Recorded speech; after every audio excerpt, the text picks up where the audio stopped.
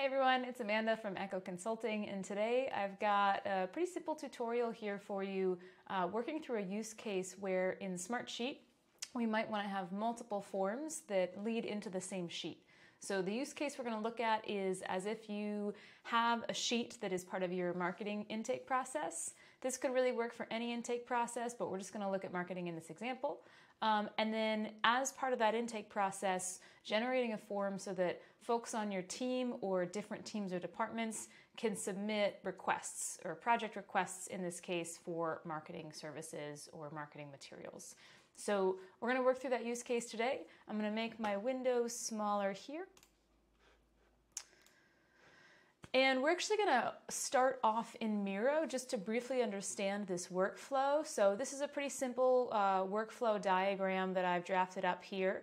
Our marketing intake sheet is our kind of main hub of all of our information that we want to track. So again, any intake process, it's really helpful to have one place to store all of the intake information about incoming projects, and then you can work through that information and decide what projects get approved, which projects get declined or maybe deferred to later, and so on and so forth. So we're going to be working in Smartsheet for the kind of home base of our intake process. And what I'd like to do today is build two different forms to help anybody who might need to submit requests into the intake process have a really simple way of doing that. And our two forms are going to serve two different really populations or different users. So one is going to be a really simple marketing idea drop form. This is a really great option for, let's say there's an interdisciplinary or interdepartmental meeting. There's a lot of collaborative work and there's some really great ideas that are getting thrown around in that meeting. You want to have a place to catalog those ideas without having to go and look through your meeting minutes or something like that. So we're just going to make a really simple form that we can share the link to, and that way folks can just add in those ideas pretty quickly and painlessly. We also want to have a little bit more of a robust official marketing request form. So in this example, because it's a marketing intake process, what I have in mind here is, maybe one of the company stakeholders is going to be presenting at a conference. And so there's going to be a need for marketing materials and promotion for that appearance. And so we want to have a place where we can start to get that process rolling and consider that marketing project before we need those materials. So with all that in mind, let's go ahead and hop into Smartsheet and we're going to get started.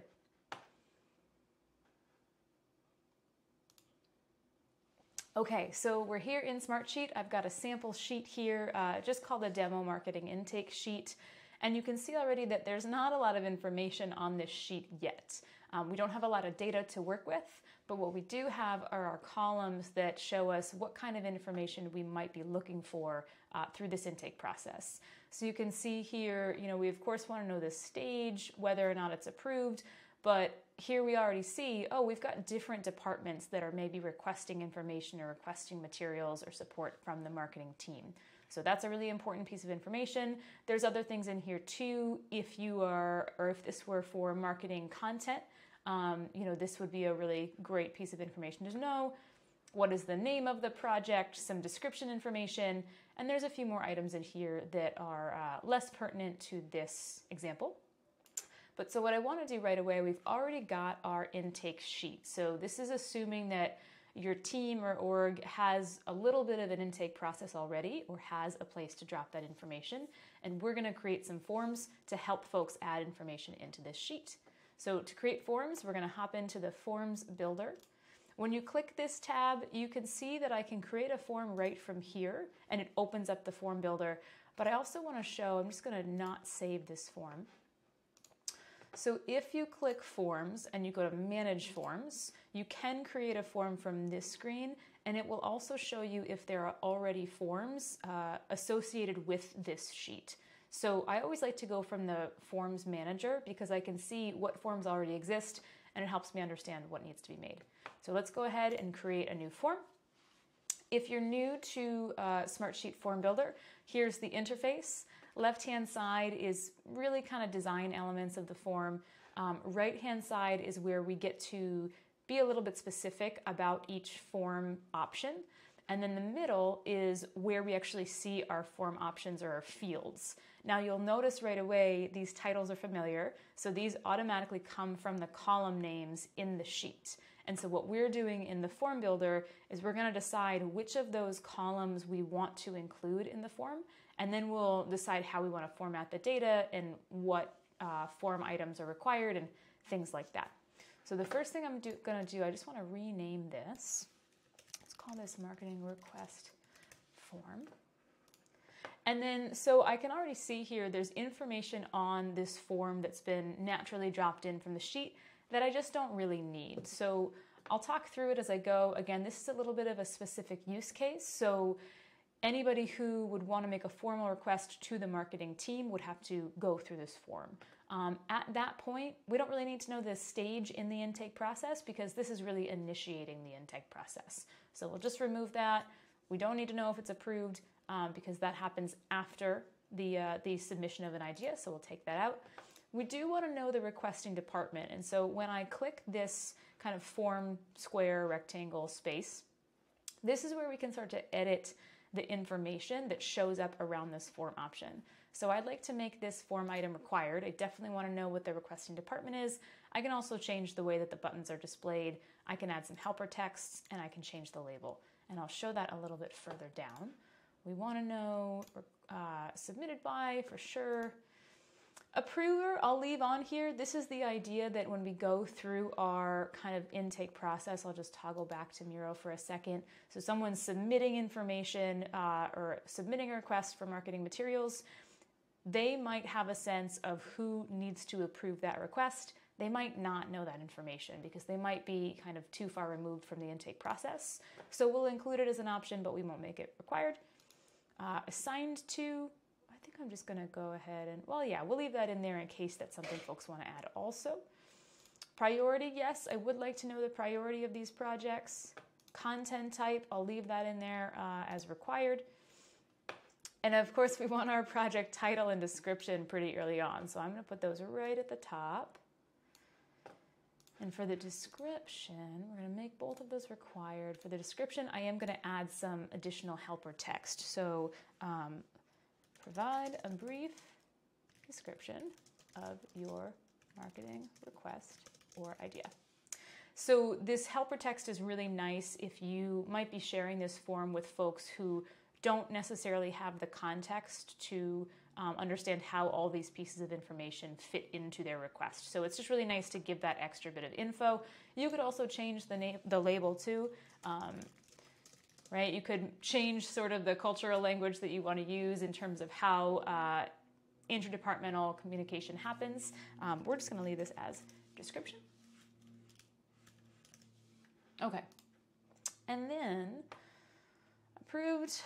So assigned to, okay, there's a couple items in here that are a little bit kind of specific that we don't really need for this type of a form. Create is something we use a lot at Echo. It stands for change request, risk, action, issue, and decision. But we're going to take that out for now. And I think just about everything else here, yeah, primary channel, that's to show us, you know, if we were making online marketing content, for example, what channels are we going to be posting to? If you were making materials for an in-person appearance at a conference, you could say, you know, is this a PR event? Is this a sales event? You know, what kind of an event is it? So I'm going to leave the primary channel. I'm going to delete most other things. We'll leave the due date in there, but most of these other fields we can just go ahead and delete. Don't delete the request date. Oh, and that's actually a really good point. So let's say that I accidentally delete a field that I wanted to be in there. You've probably noticed this by now, but as you delete fields, they show up as options on the left-hand side. So you can always add something back in, which I do. I want to add my requested due date. I'm just going to click and drag it right where I wanted it to be. Okay, and then we're going to save this. Now from this point, if we want to see what the form looks like, all we have to do is open up the form here. And so this is what the user is going to experience when they fill out the form. So just nice to see that. Another option here, if you want to share it right from this location, you just hit share form and you can go through the process of generating a link for the form. So let's go ahead and go back to our main sheet. because I want to create 2 different forms for different types of users, so folks who have a lot of information about their idea or less information about their idea, what I'm actually going to do here is I'm just going to duplicate this form, and I'm going to remove even more information from the second draft, or the second iteration. So you just click these 3 little dots, you say duplicate, and you'll see it's the same exact form, it's just got a different title, which I'm going to change to Marketing Idea Drop, which you'll remember is from our workflow. That is our second form option. And then, so because this is really for just gathering ideas, I need less information. So I probably still want to know who's requesting it, but maybe I make that optional. Still would like to know who submitted it, so maybe I move that up the chain here. I don't need to know the approver, don't need to know the assigned to.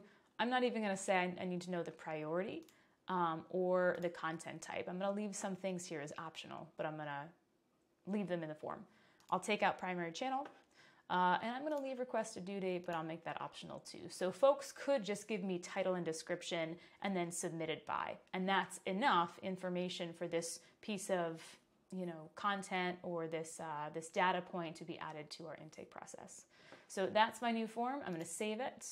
Again, I'll just open it up really quickly. You can see this is a lot simpler to work through, fewer pieces of information needed. And so the last piece of this is let's go ahead and use both of these forms so we can see them in action. So I'm back in the form builder, excuse me. I'm going to hit open form for both of these. This is our more formal form, less robust form, right? So I'm just going to fill this out really quickly. Requesting department. Let's say finance.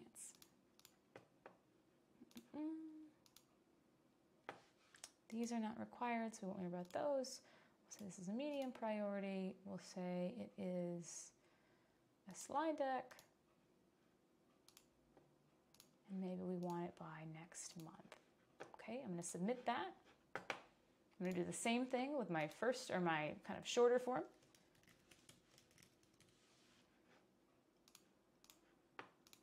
We're going to say this is sales. I'm actually not going to fill out any of these other things. I'm just going to submit that as is.